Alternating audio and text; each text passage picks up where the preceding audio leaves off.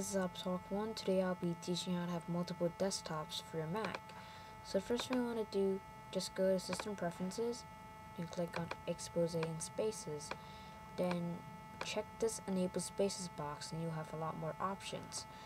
And you can add as much rows and columns of spaces as you want. The maximum is 16.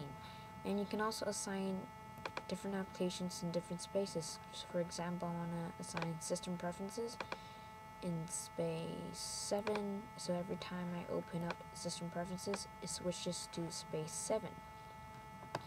You can also customize your shortcuts for spaces, and you can choose different function keys to activate spaces, which is the full screen spaces viewer, like this. So every time you press your shortcut, it just goes to a full screen mode and you can monitor all your spaces. You can also set arrow keys to switch between spaces like this. I'm holding my arrow keys and holding command as well. So yeah, it's really cool.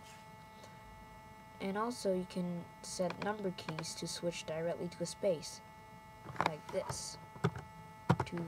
1, 2, 3, 4, and I want to go to space 6, so I just press 6 and it goes there. So it's a really neat feature.